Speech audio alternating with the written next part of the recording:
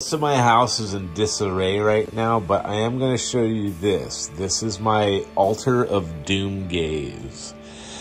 That's a Marshall cabinet there, one of their hand-wired models. And that is a Brooks Black Hawk Plexi.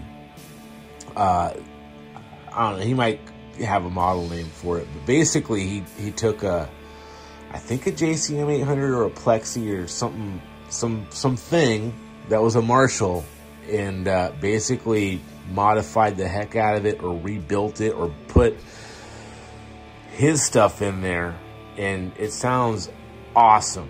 Brooks could probably clarify on that, but it is amazing. I've played through it. I recorded some tracks on that on my last album, Mage. Helios Creed tracked on that for Techromancy, and he played live on the stateside shows that I played with them out of this rig. It's amazing. It's awesome. And then here is the Muff Diver. That's what it's called. I didn't name it that. But yeah, this is basically a green Big Muff clone, the Sovtek, and basically it's different. It has a mod on it where you can select the Cornish, a Pete Cornish circuit, basically what David Gilmour used sometime in the 70s. That might have been its own pedal, or a mod that Pete Cornish put on a Muff pedal that David Gilmour had, but regardless, I like using it. That's my preferred setting. It tightens up the guitar sound, more compressed, I guess.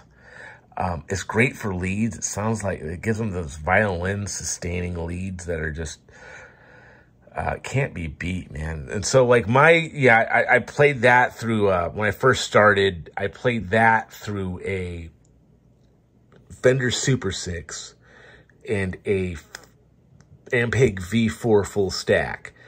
I had those dimed. I think we're trying to do the amp worship thing, to be honest. But yeah, check, this thing's been through, I don't even know if all the bits are, I retired this pedal. I don't know if all the bits are in there. I don't know.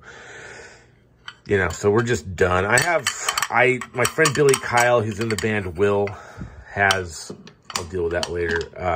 I bought a couple off of him because he got a couple when I did. And so I have, I believe, 2 functioning ones, and Billy Kyle had his modified.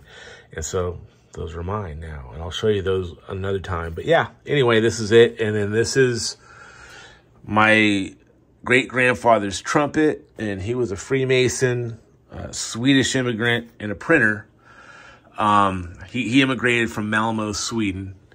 And then he printed this. And then, yeah, you got the Mother Sky.